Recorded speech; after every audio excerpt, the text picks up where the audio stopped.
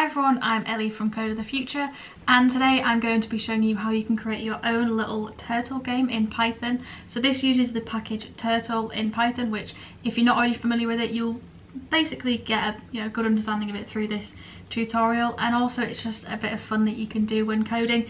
I think turtle is one of the really kind of nice packages in Python, especially if you're a beginner. So yeah, let's have a bit of fun today. I'm going to jump straight into the video. I'm going to start screen recording and I'll move you onto the screen. Okay, so we are in PyCharm and I've created a Python file called turtle game, and this is where we're going to start doing our coding. So obviously the first thing we're going to say is turtle game using the package turtle. Perfect. So as usual, with anything we kind of need to import the relevant modules. So we're going to say import relevant modules. And because we're using the package turtle, we obviously need to import turtle. So the way we do that is we just put import turtle. Now you can import turtle as something, but I'm just going to keep it as turtle for now. And yeah, just leave it as turtle. So that's, to begin with, the only module we're going to need, but we will add some towards the end just to incorporate some other elements into the game. Okay, so the first thing we're going to do is just set up a really nice, screen for turtle, and it will show you, if you are a beginner and you haven't looked at turtle before, then it will show you how the screen element works. If you are watching this video and struggling a little bit because you've never done turtle before, there is a video on my channel that talks you through the basics of turtle.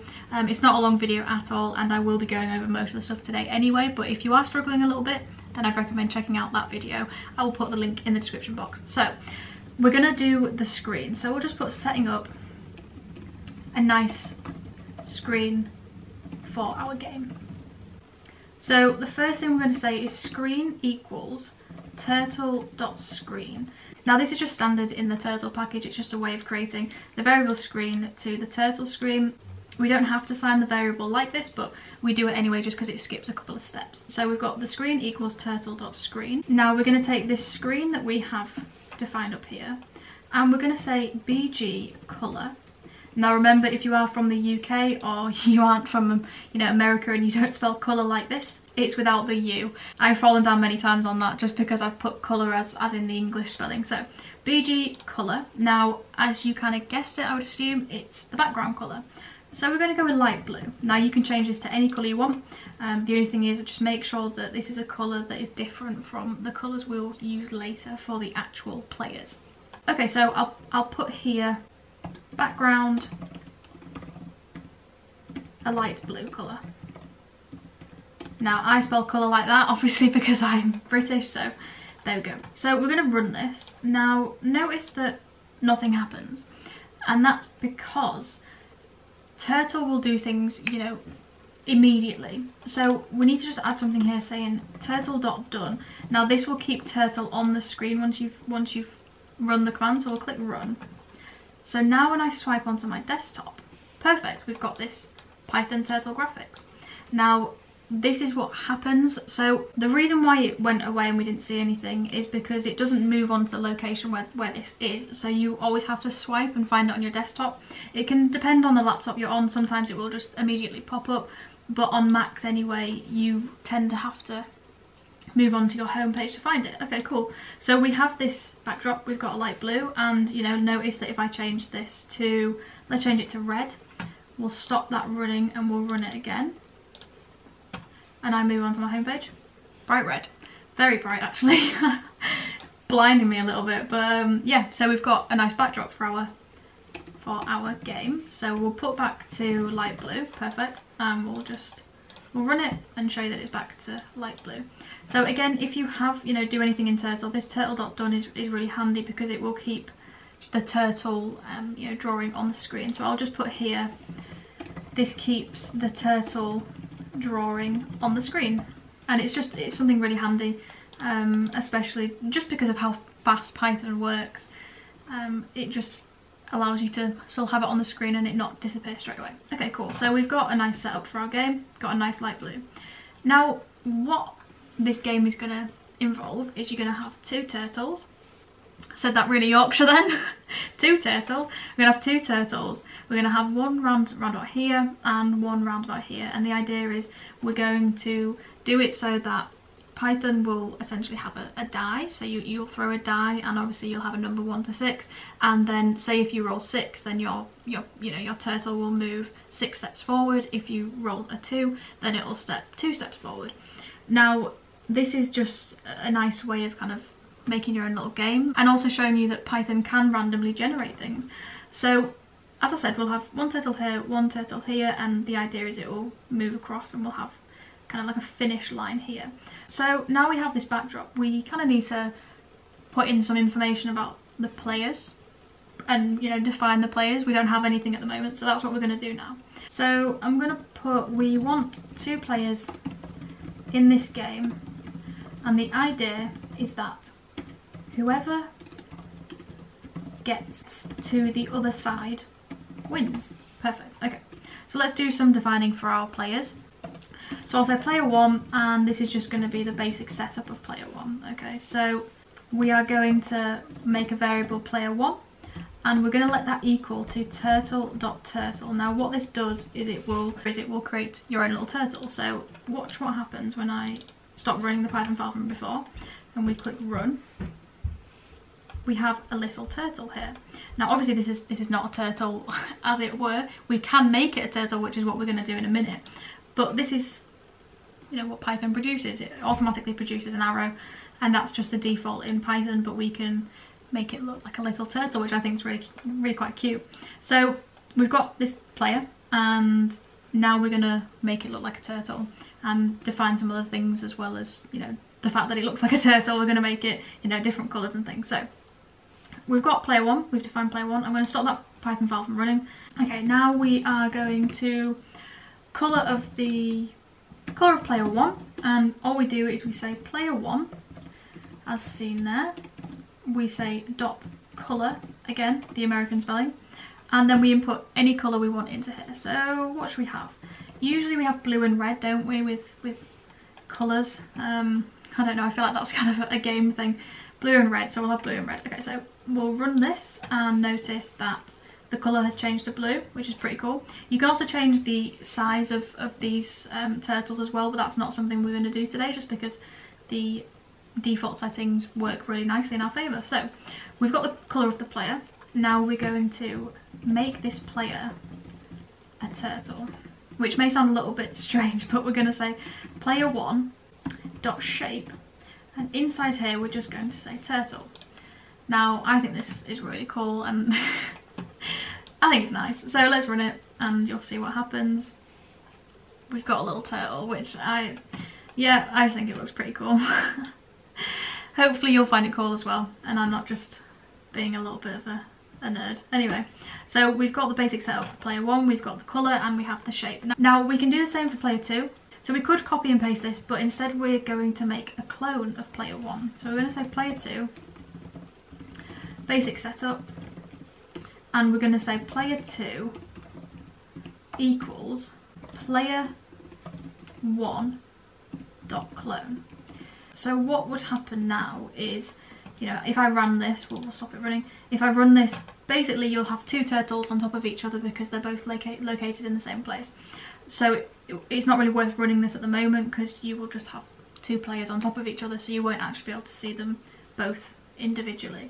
So we've made a clone of player 2, so we've made a clone of player 1, and we've let this equal player 2. So now obviously we don't want the 2 players to be the same colour, because, you know, that's a little bit boring. So we're going to say colour of player 2, and we're just going to say player 2 dot colour as usual, and we're going to make it equal red. I just think blue and red, you know, they're the 2 usual colours anyway. You can change those colours to anything you want.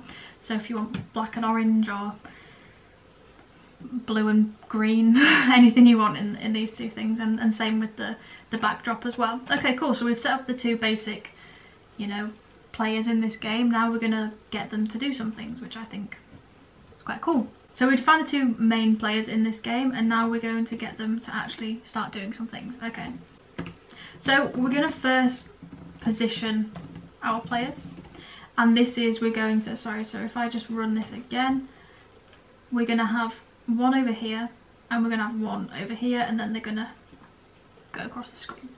So let's position them in those two locations, one there and one there. Okay, so it just so happens that when I'm, after a bit of playing around, we have about -300 and about 200 there, and then kind of for symmetry we have -300 and about -200 here. So if I was to just say, okay, well let's take player 1, and player 1 can player 1 can go to, so what did I say, -300 and I think it was 200. So watch what happens now when I run this. Notice there's a blue line that's been drawn. Now if I do this really fast and I just click run and I go across, notice that it moves. So what we're asking, our player to do is move to this location, but Turtle has it already built in for the default that as soon as you begin doing anything in Turtle, your pen will be down, and that's where the whole Turtle graphics come in. So your pen's going to be down, which means that when you move to somewhere, it's going to draw a line to the place that you move. So the way that we overcome this, obviously we don't really want this line in the middle. The way that we overcome that is we're just going to say player 1 pen up, and all that does is the pen will be lifted and then it can move to that location, and therefore no line will be drawn. So we'll stop running this and we'll rerun it. Perfect. Our player 1 moves all the way over here without a line drawn. So we can do the same for player 2. So we'll copy all this, and the thing that we will change is obviously we now have player 2, not player 1, and obviously we don't want them both to go to the same location. So for symmetry we're going to put a -200 in here. I'll stop that running and we'll rerun it. Perfect. Cool, how cool is that? One moves there and one moves there. We've got a little bit of symmetry now. And now obviously we have this, we'll have a finish line, but why don't we draw a finish line? I think, yeah, let's draw a finish line. So I'll just pop here. Now let's draw a finish line. So what I'm going to do is we could create another Turtle kind of cursor and draw the finish line, but just to show you how you can kind of move about the screen, I'm going to show you how you can take your player 1 or player 2, move it to a location, draw a finish line, and then move it back, which I think is quite nice. So okay, let's draw the finish line. Perfect. So we're going to take player 1 and we're going to get it to move to a specific location, then draw a line, and then we're also going to just have it to put some text in there as well. So we're going to take player 1. Now we want it to move to here, draw a line. So obviously the pen is still up, which is great. It's no longer going to draw a line, but we want it to move to around here. Now it just so happens that around there is about 300 and -250. So we'll run that and show you what happens. So both players get into position and then the Turtle moves over here. Cool.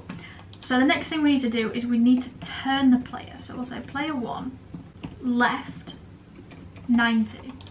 So what this does, it will move here and then it will turn like this, and that's so we can draw a straight line going upwards, because if it was turned on a slant and we told it to go forward, it would then obviously go off the screen, and we want it up here.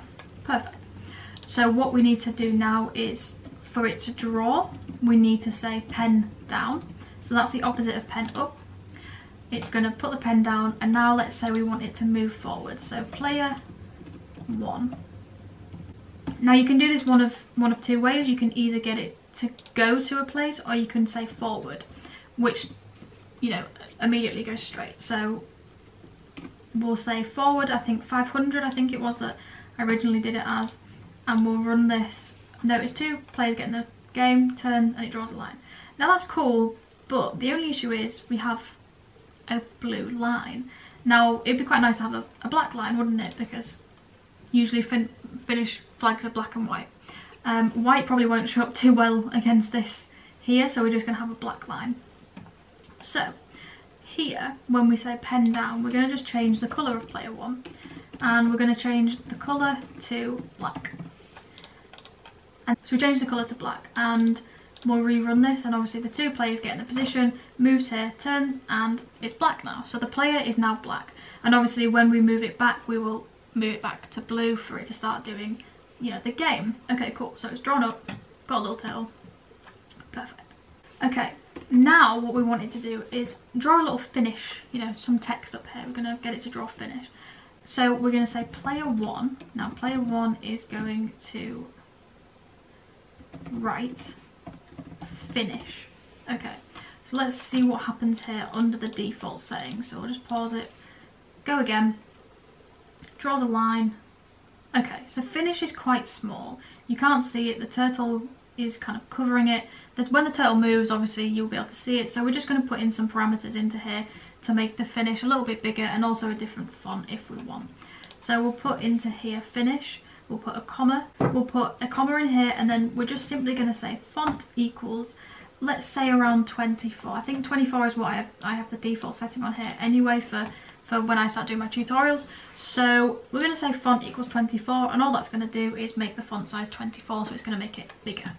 So we'll stop running and we'll rerun, see if it does give us a nice size finish. Perfect. Okay, that's pretty cool. I'd say that's big enough. You can make it bigger, and also in this kind of here right on turtle, there are definitely some more commands that you can do inside, you know, some more parameters you can put in here to, you know, change the color, things like that.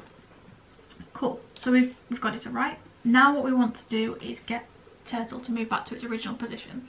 So we know that originally player 1 was assigned to here, minus 300 and 200. Okay, so we've drawn the line. I'm going to say player 1 pen up. That just means it won't draw a line when it eventually returns back over here. We're going to make the player 1 colour go back to blue because we want consistency, and then we're going to say player 1 go to, now what parameter did we use? Minus 300 to 200, that's where we initially positioned it, so we want it to go back there. We'll pop that there, and I've just made a mistake there. Perfect. So we'll pause, we'll stop that, and we'll run. Both players go there, we get a finish line drawn. Okay, cool. So the turtle is actually pointing upwards, so we need to account for that. So what we'll do is, here we told the turtle to go left, so to reverse that, we'll make it go right again. So we'll just put in here, player 1 dot right, player right, and we'll put in here 90 degrees, because obviously it turned left 90 degrees. Cool. Could do, if your maths is strong, is you could take, you know, add on however far you need to go left to get back again, which obviously I think is 360 minus 90, so you could put that in there and change that to left, but we're not going to complicate it too much today. So I'm going to turn right back, so let's run this and hopefully both players will move, draw the finish line, they'll go back to the original position and turn. Cool, we've got this little setup going, you know, already, which is, I think it's pretty cool. It's a really nice way to, you know, as I said, introduce beginners to the turtle command, because it's pretty nice. Okay, so that's drawn the finish line, and we've got the so let's draw the finish line, and then I'll just say here allows player 1 to return to its starting position again. Pop that in there. So now we need to make sure both players have their pens down, and that's simply because what we want to do is when it moves, we'd quite like to have a little trail behind it just so we can see how far it's moved. It's just a nice little feature. You don't have to do this, but I think it's just a nice way of, you know, following along with them, seeing which one's moving. So I'm going to say player 1 pen down, and similarly player 2 pen down. Cool. So we've got them both pens down. Now we need to figure out what we would do in order to get these to start moving. So obviously we want it to be relatively fair, you know, we want the game to be fair. The idea is that we'll have a die, you'll roll the die, and then whatever number you have on that die, that's how far you move forward. Now obviously Python works in terms of pixels, so you will need to move, if you did, you know, specifically move 1 pixel each time, it would, you know, the game would go on for a long time because you'd literally be moving the tiniest amount, or say 6 pixels if you roll on a 6. So what we'll do to factor that in is just multiply each by a given length, and then that just means that a step is this long rather than, you know, absolutely tiny. So we'll factor that in now. So obviously we're gonna, you know, make it like a die rolling game. So let's create values for the die. So we'll just say die equals 1, 2, 3, 4, 5, 6. Cool. Now what this means is the die has, you know, some of these values. Now what we can do in Python is we can use something called the random module, and we have used that before in some of my previous videos, but the idea behind the random module is you can select a random kind of output of these 6 numbers here. So we'll say let's create the game. Cool. So what we're going to say is we're going to say for I in range, now I'm going to say around 30. This value you can change. If you make it too small, the number of times you're going to go over this, you know, roll this die, if it's obviously too small, then no one will ever, neither of the players will reach the end. So you need to make sure that this number here is high enough so that you account for, you know, an appropriate number of die rolls, and that the game isn't cut short because you've run out of die rolls. Cool. So for I in range 30, we'll just select 30. Now what we need to do, and we'll first consider this, is, you know, what happens if one of these players gets to the other end. So we know what kind of this value is here because we've drawn the finish line. We need to consider what happens if these players get to the end. So in this for loop, what we will start by doing is saying, well, if either of these players get to the end, then, you know, the game is finished. And then if not, we'll move them forward. So we're going to say in this for loop, if player 1, so okay, player 2, if player 1's position, so this is position, POS, is greater or equal to, that's what that notation there means, we'll put open brackets. Now we moved, let's have a look, we moved to here to draw the finish line, and then obviously we went forward 500, so we'll add 500 onto this, which is 250, and that's just this location here where the turtle finished at. So we want to say once that is greater than or equal to that point there, then, you know, the game finishes. Cool. So we'll copy that. That's going to go into here, but we're just going to take the positive of that, so we're looking up here and not down here. Cool. So if the player is greater than that, we'll say print player 1 wins the race. Cool. And then to stop the for loop running, what we need to say here is just put break, and that's going to break this for loop and just stop the game in general. Cool. So let's do the same for the second player. So we can just copy this here, paste it. So instead of player 1, we have player 2. Now instead of 250, which is up here, we want minus 250 because of symmetry. So we'll just put minus 250 in there. And instead of player 1, we'll put player 2 wins the race. Cool. So we've got the basic setup now. If both of these turtles here get to the opposite end, now we need to actually start doing the moving forward. Cool. So got this set up. Now we're gonna do something else. Now I just realised here this should be an elif, just because we're saying if this happens, then, you know, do these things, but, or if, you know, if it doesn't happen, then do these things. So that should be an elif in there. Now we're going to say else. So now we're going to assign a new variable. So we're going to call it die roll. We're going to let that equal to, so we've got this die up here, which are these values 1 to 6. So we'll say, now this is where we're going to use the random module. So we're going to put random dot choice of die. Now notice random comes up in red because we haven't imported it. So we're going to go right to the top again, and we're going to import random into here. Cool. So down here, if we go down, it's no longer red. Perfect. So what this is doing here is assigning the die roll, which is going to be an integer. It will take a random choice of the numbers in die, and obviously we know this is die here. So what this is essentially doing here is it's going to take a random number from 1 to 6. That's all it's doing, which is pretty cool. So take a random choice, you know, 1 to 6, and obviously we want the player to move forward. So we'll say player 1 dot forward, and we're going to say die roll. So that's going forward how much this die roll is. So the issue with this is obviously because of the dimensions of turtle, we need to just take into, you know, consideration that it's going to be so tiny between 1 and 6. So what we're going to do instead is we're just going to multiply this die roll by a number like 30.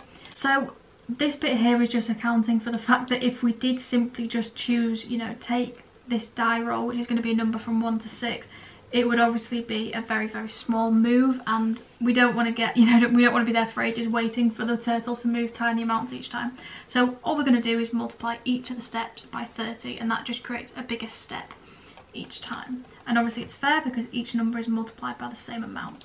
So cool, we've set it up for player 1, and all we're going to do is we're going to copy this and set it up for player 2. So we're going to say die roll 2. It's going to take a random choice of die, and we're just going to say player 2 forward 30 multiplied by the die roll 2. Cool. We can have some stars in there. I'm not sure why it copied with stars, but with spaces. But anyway, cool. So what this is doing is we're rolling a die, then we're saying a random, we're rolling a die, we're getting a specific outcome of that die roll, then that's how far player 1 moves forward, and then we're doing the same for player 2, roll a die, and that's how far forward player 2 moves. Cool, so if I was to run this now, let's see what happens. Okay, both in position, finish line, drawn, moves away, okay. Oh, pretty cool, right? So what we notice is if we just come up here, player 2 won the race, okay. Now that happened pretty fast, didn't it? It was kind of almost, you couldn't see what was going on because everything was going so fast. So what we're going to do now is incorporate the time module, and that just allows for a bit of, take a breath in the game kind of thing. So up here in relevant modules, we're going to import time. If you've watched some of my other videos, then you'll be used to how time works, but if not, don't worry, I'm going to talk through it now. So what we're going to do is after each player moves forward, we're going to just add some time, just pause for a second. So the way we do that is we say time.sleep, let's say 2 seconds. So what happens is the player will move forward the number that it's kind of been given through the die roll, and then this Python file will just sleep for 2 seconds. Nothing will happen for 2 seconds, and then it will go on to this second player. And for the second player we'll do the same, and we'll say time sleep 2. Okay, cool. So we'll run again. They get into position, we've got a finish line drawn. Okay, takes a bit of time, there we go. Oh. You could change it to 1 second. 1 second might be a little bit faster, but this way you can keep track of who's going where. And notice they move different amounts each time, and that's because obviously we have numbers 1 to 6. Oh, did red win? I think red won. Yep, player 2 wins the race. Pretty cool. Nice.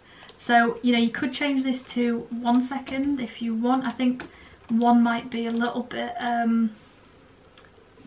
less kind of sat there waiting. Yeah. Okay, 1 moves. 1 is a nice time. Cool. This is quite an interesting race, this one. I wonder if player 1 will win this time.